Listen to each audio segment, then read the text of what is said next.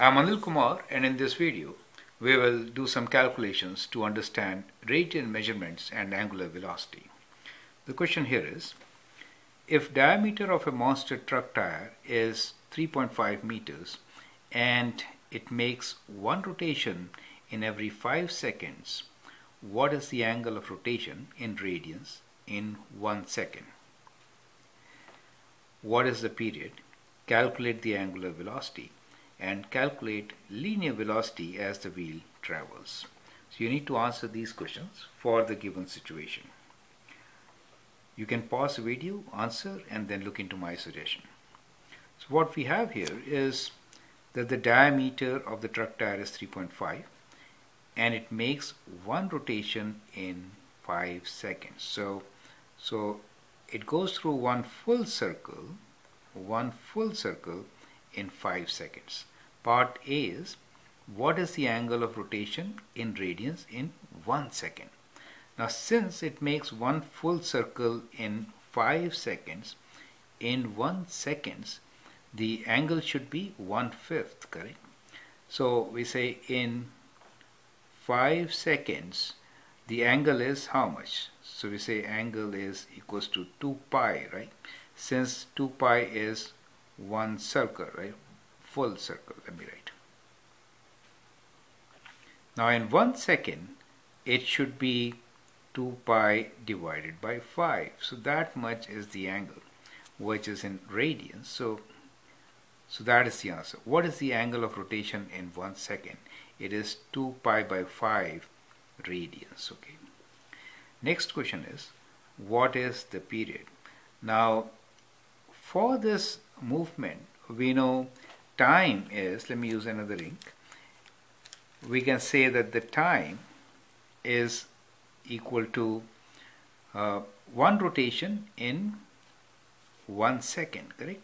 So what is the period? So time period for this is 5 seconds. Since one rotation takes 5 seconds, so that's a straightforward question. Calculate the angular velocity.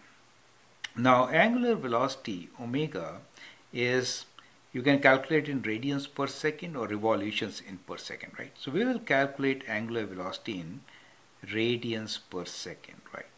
In this case what we see is that there is one rotation in 5 seconds. So in one rotation how much angle do we cover? So we say omega equals to one revolution. We say one revolution in 5 seconds, correct?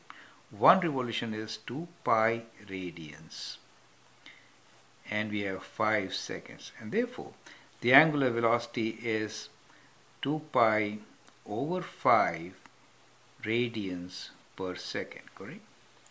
The last question here is, calculate linear velocity as the wheel travels.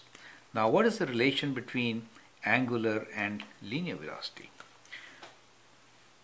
Linear velocity v is radius. So we can write v equals to omega times radius. The radius for this tire is half of 3.5. So radius is equals to 3.5, which is the diameter, divided by 2, right? And omega we know is 2 pi by 5.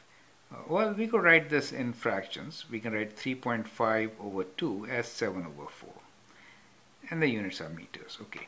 And omega we have seen is equal to 2 pi by 5.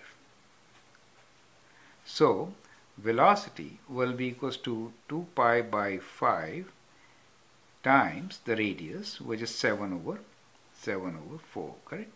So which we can simplify and then write this as 7 over 10 pi meters per second, right? So that becomes the velocity for the wheel. In decimals you can write approximately, this is actually the exact value, 0.7 meters per second. So that is how 0.7 pi meters, I missed that pi here, this is pi, 0.7 pi meters per second. So let me write down the answer clearly. Velocity equals to 0.7 pi meters per second. So in this fashion you can answer the question with exact values.